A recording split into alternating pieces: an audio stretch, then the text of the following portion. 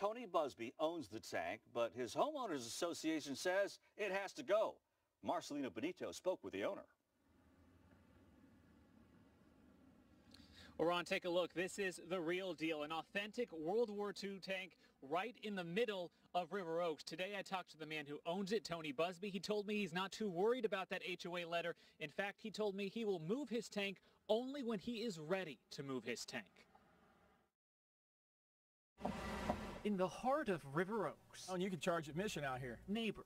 It's great for America. Are coming face to face with history without ever leaving the neighborhood. This particular tank landed at Normandy on D+4, liberated Paris, and ultimately went all the way to Berlin. This is a piece of American history.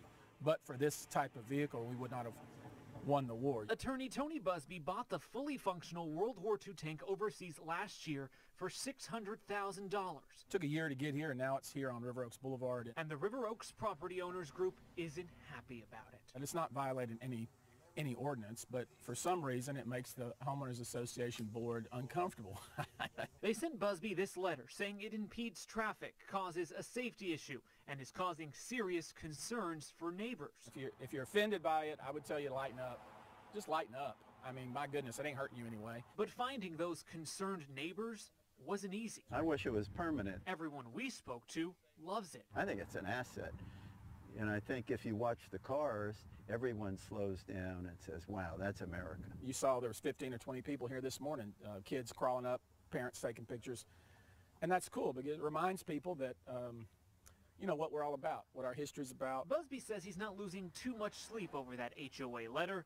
For now, he's keeping his new tank right where it is. I guess they could ticket it. I guess they could try to tow it. But the truth is, until I decide to move it, it ain't going anywhere.